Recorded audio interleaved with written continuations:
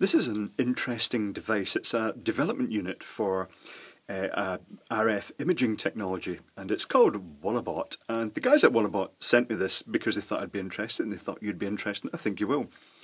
It's almost like a glimpse into the future because it's a radar imaging device, but it uses an array of antennas, and as such that it's not, you know, if you point at a solid object, if radio energy can pass through that object, this unit can basically see through it.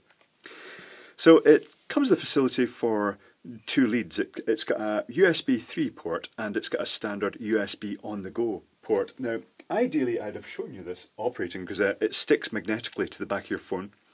And it would have been nice to have shown you this operating, but unfortunately, although theoretically my Android 5.1 should be compatible with it, for some reason the Play Store says it's not compatible, and this seems to happen a lot on the Isle of Man.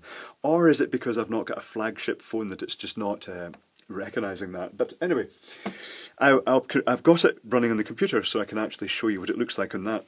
So this is actually a technology that was originally created by Vayyar for three-dimensional medical imaging, and this is an offshoot of it, so to speak. It's now spreading its tendrils out, looking for other applications, and I'm guessing that, you know, this could find many applications in machine safety or general physical imaging and security. It's quite, you know, it seems to have quite a lot of potential.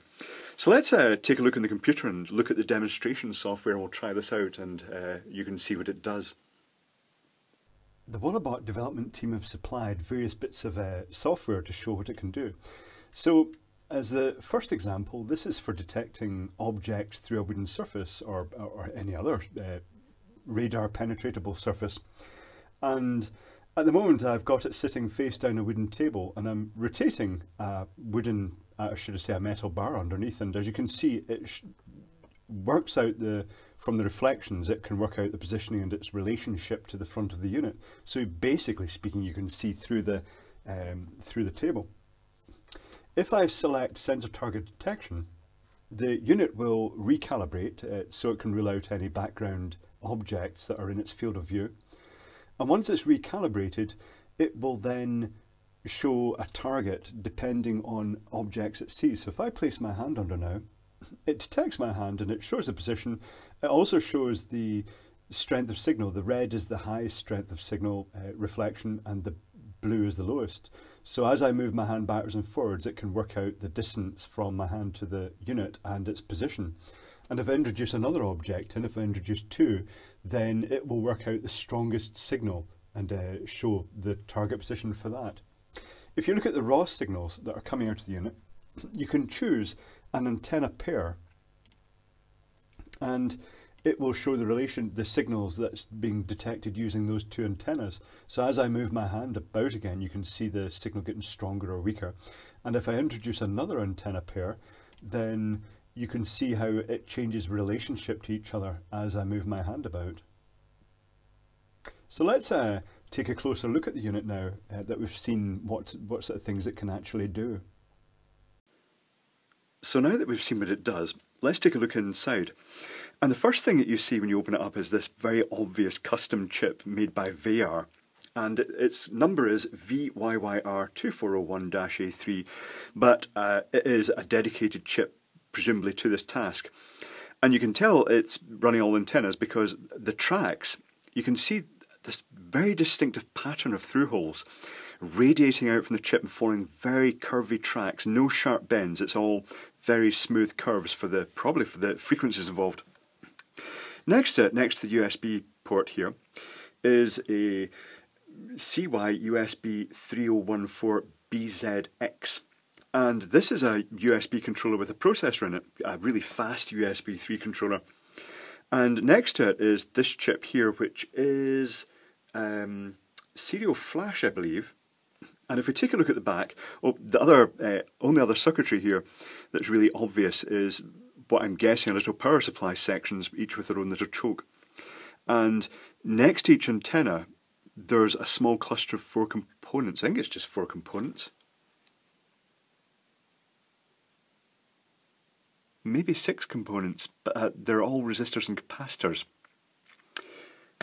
And if I carefully lift this out now, on the other side it reveals all the antennas, and I'm going to be careful not to touch the front of these in case they're sensitive to fingerprints.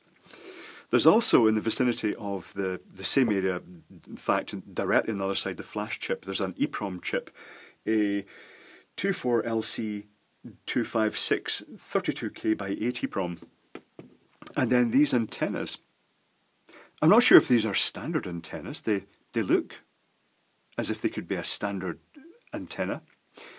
And it's very reminiscent of the antennas you get for GPS reception, where it's a sort of, I'm guessing, is it a ceramic block, a dielectric block with the sort of printed antennas on the top and the gold pins going through. And in operation, you can select any antenna, you can fire a pulse of radio energy out. This is, as far as I know, this is how it works. And then you can use all the other sensors if you wish to actually then determine, you know, when how long it took for a reflection to be received. And by fairly complex and very spatial processing, it must be really complex processing in the software, it can then determine objects and their position relative to this array of sensors in sort of fairly complex three-dimensional space. And applications I can think of this would be a more modern version of the proximity detectors for automatic doors as you walk up to them, instead of the ones that just open regardless when you walk past them. This unit could actually spatially detect human bodies actually walking, or anybody really walking towards the door in a very distinct direction. It could also be used on the pedestrian crossings and traffic lights to detect the presence of people. At the moment they use a single unit that just points down, that detects basically simple movement, Doppler type reflections of the people standing at a crossing. And the idea there is that, you know, when if someone presses the button to cross and then they decide to jaywalk across the road, then there's nobody there, and if it detects that nobody there, it can cancel the crossing signal. But that means if you stand too still for too long, it cancels it as well. But this could actually make quite informed decisions based on an image that it would know the surroundings, and then it would make a decision based on whether, you know, there wasn't a largish object, human-shaped object in that area. It's got lots of potential, but it's trying to think what is the killer application for this. It's certainly the idea of being able to look through walls with it is quite interesting, and I think they're going to evolve the software so it ultimately gets more complex and detailed mapping, because really the product is still, although they've been working on it a long time, it's still relatively in its early stages for this technology. So it'll be interesting to see what direction this goes. It may be that in the future our phones will have an array of these built into the back, and we'll be able to use them in construction sites for actually looking through walls and, you know, finding objects and tracing them out. So it'll be interesting to see what happens. Certainly it's a very sophisticated technology, and it's kind of intriguing to see this sort of fairly early development kit, and it'll be good to see where it goes.